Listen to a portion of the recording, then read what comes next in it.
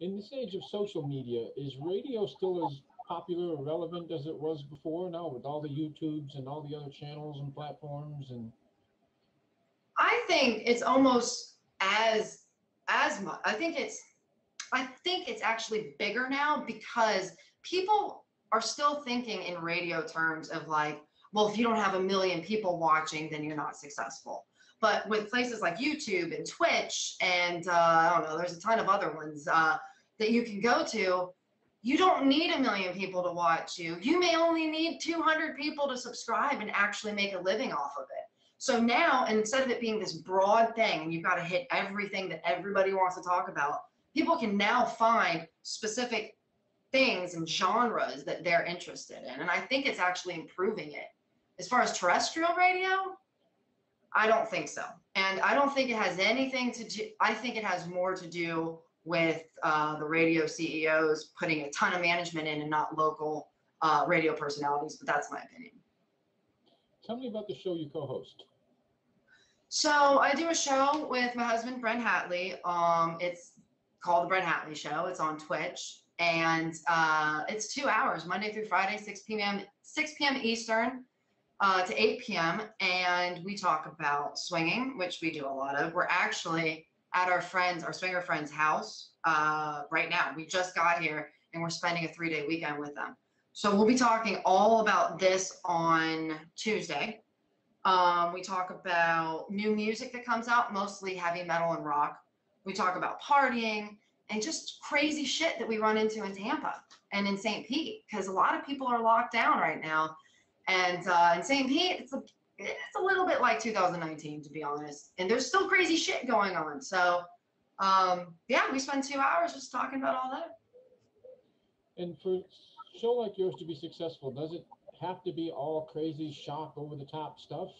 Or do you find yourself with So. consistent viewership?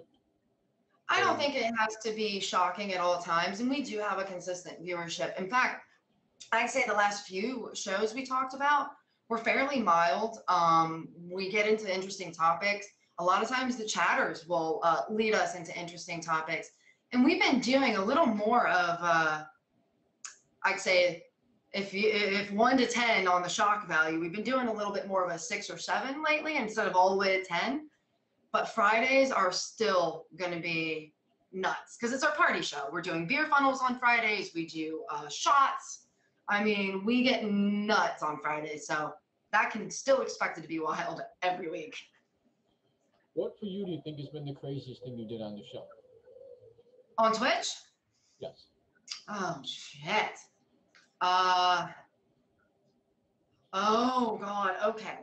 We went to, it's basically a permanent hotel takeover for swingers. So they bought this old hotel, this place called Secrets in Kissimmee, bought this old hotel and converted it into a swingers place. It is fucking awesome.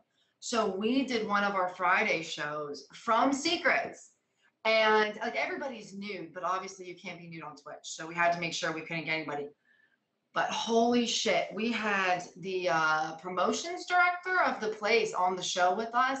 We ended up getting a 3-day suspension because the show got so fucking nuts. She had the bartender bringing us shots after shots. And she's touching her tits and her pussy and telling us all sorts of fun shit. And although it was an amazing show, we did get suspended for 3 days from it. So I'm going to have to go with that one, I think. Was there ever anything you did on the show you felt you pushed it too far? No, not that I thought pushed it too far. Twitch, Amazon thought it pushed too far. I think we've been great. But Amazon, we like to joke around that Bezos is cool with having an affair on his wife, but God forbid I touch my boobies. When you did the original show, was there any type of concept behind it, or did the show just develop into what it is now? We had an idea of what we wanted it to be, but we've, like with everything in our life, and we plan things, but they always evolve. And if you don't evolve with it, like it's not going to work. So we're pretty flexible. We had ideas for it, but it has definitely evolved. We started with a co-host. I wasn't even going to be that big of a part of the show. We were just going to have me in the corner like Gary in the background being the executive producer. But now it's just Brent and I, and we call me the executive producer, but I'm basically the co-host as well. So it's great. It's evolved better than I thought it would, actually. And where can people see it?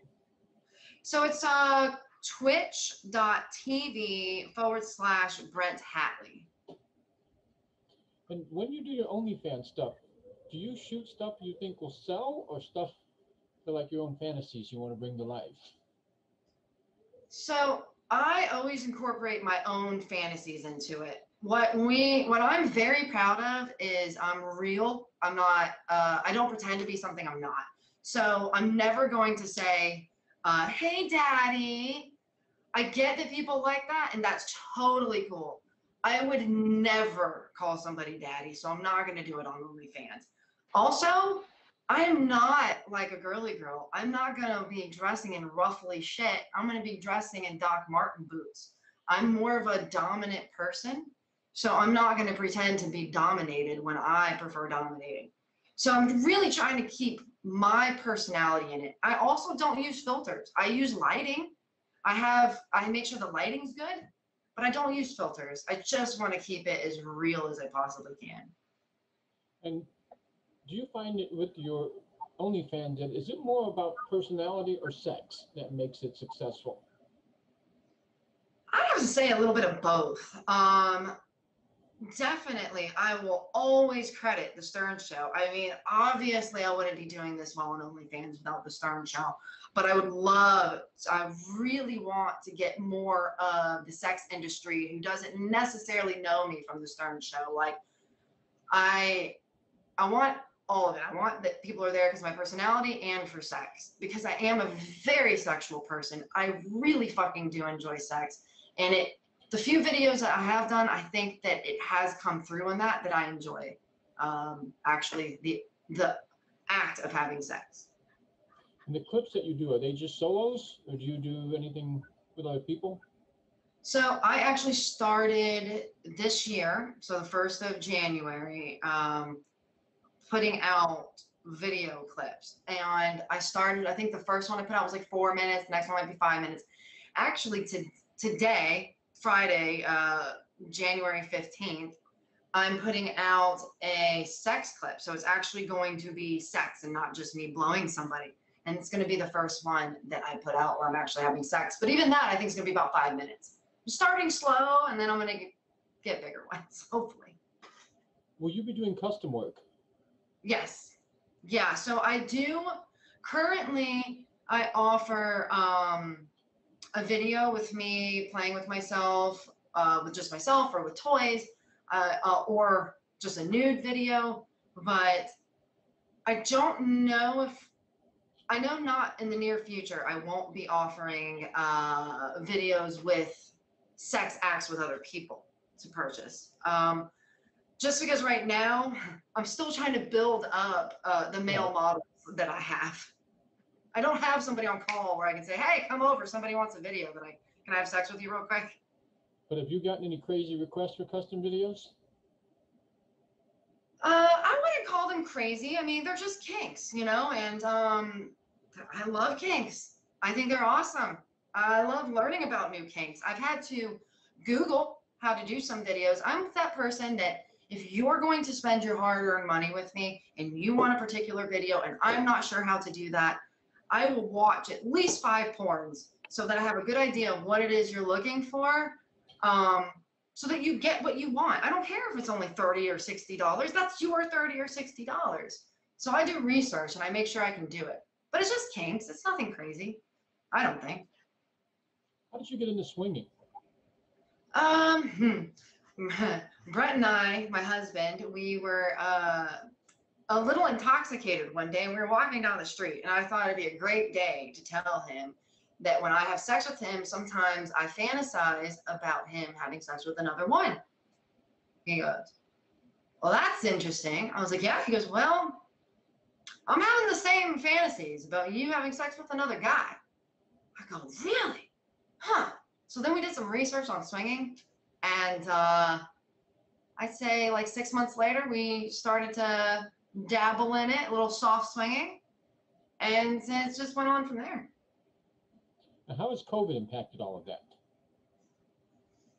Not Swimming. much.